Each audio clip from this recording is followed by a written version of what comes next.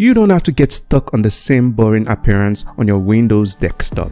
Instead, you can actually set up this simple customization to achieve an outstanding outlook. Welcome to this channel. Let's get straight to it. First of all, we're going to head onto the browser. The first step is to download Windhawk, and as usual, I'll be leaving the links in the description for you guys. Now go ahead to this download icon, click on it. Now you can proceed to the setup.exe file, click on that. I'm going to minimize this. Okay, we're going to run the setup, click on next, yes, next, install it, click on finish. So here we have Windhawk. By default, you're going to get this interface, but we're not going to do anything just yet. We're going to head on back to the browser. Now we're going to download this wallpaper and codes that I'll be using later on in this video. Go right here to this download icon, click on that, proceed to the downloads. Now here's the zip file we just downloaded. I'm going to extract it, proceed to extract all and click on it. Select extract. Just going to X on this. So here's the folder we just extracted from this raw file. I'm going to minimize this. Now back to Windhawk, go ahead to explore. And here we have vast majority of themes right here, and we're going to be using just 3 in this video. And the first one is going to be Windows 11 Taskbar Styler. Go ahead to details. Click on install. Ignore this guys, harmless warning. Go ahead to accept risk and install. Click on that. Once we're done with the installation, we're going to head on back to the downloads, straight to this folder which we extracted earlier. Double click on the Taskbar Styler code. Highlight everything here. Ctrl A. I'm going to copy. Minimize it, head on back to Windhawk, go on to advanced. Now scroll down a bit to mod settings. We're going to delete the content here, paste the code we just copied, click on save. Now we can see that we have this rounded taskbar with a bit of blur effect. On to the next one, go back to explore, and this time we'll go for Windows 11 Start Menu Styler. Click on details, install, proceed to install it, wait for it, head on back to the same folder. Now this time we're going for the start menu codes. Double click on that, Ctrl A to highlight on it and copy. Minimize it. Now I'm going to head on back to Windhawk, navigate to advanced. Under mode settings, delete everything here. Now paste the one we just copied, click on save. So if we minimize this, open your start menu, you can now see that we have a unique start menu with blur effect as well, which is looking pretty cool. Now to the next one, we head on back to Windhawk, proceed to explore, head on to Windows 11 Notification Center Styler, click on details, install it, proceed to install, wait for it.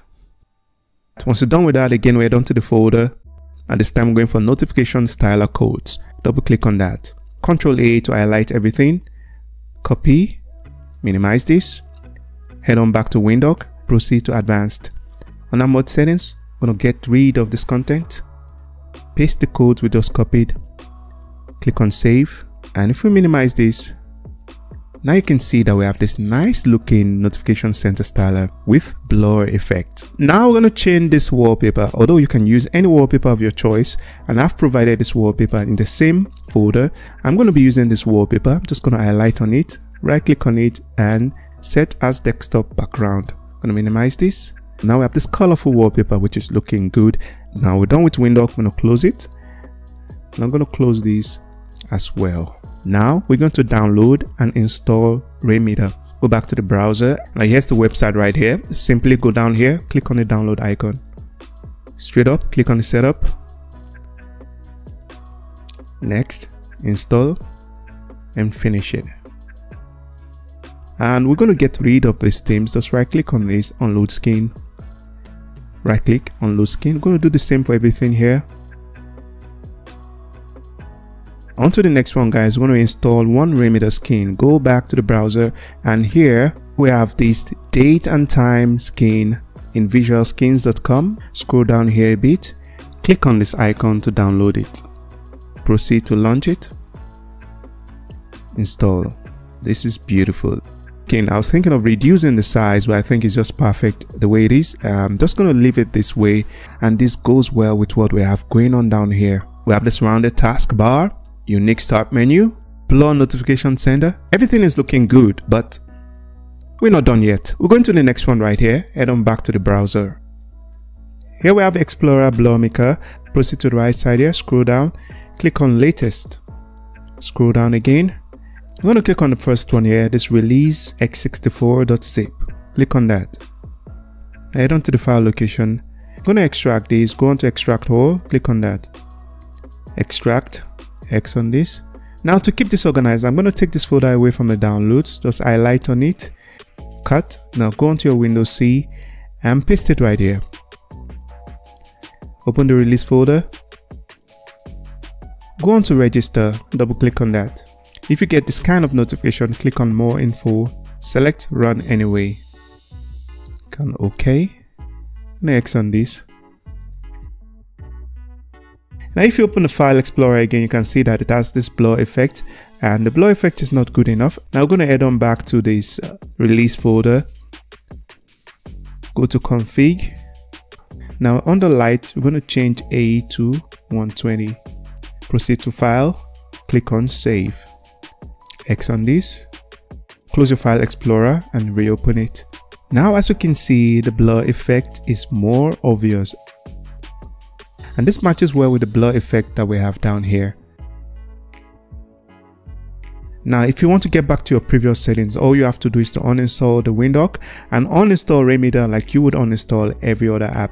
Go to your settings, go on to apps, click on installed apps, search for Windhawk, go on to these three dots and click on uninstall.